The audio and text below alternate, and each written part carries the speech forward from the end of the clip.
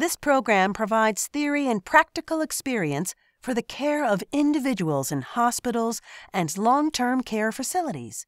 The students are introduced to multiple nursing care procedures, ethical and legal aspects of healthcare, basic knowledge of body structure and functions, fundamentals of health promotion, and common signs of health alteration and illness.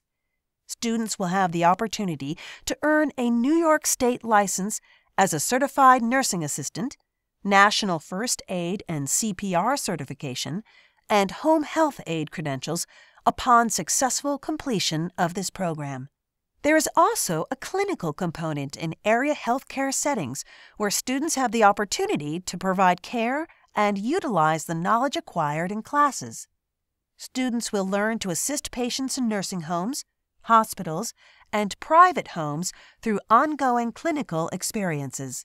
Other topics of study include anatomy and physiology, medical terminology, direct patient care for the disabled and chronically ill, pediatrics, and elder care. I really enjoy the Career and Tech Center because it gives you a chance to widen your variety.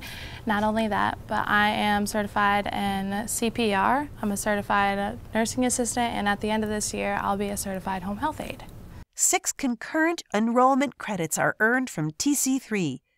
This program has articulation agreements with Tompkins Cortland Community College, Bryant and Stratton College.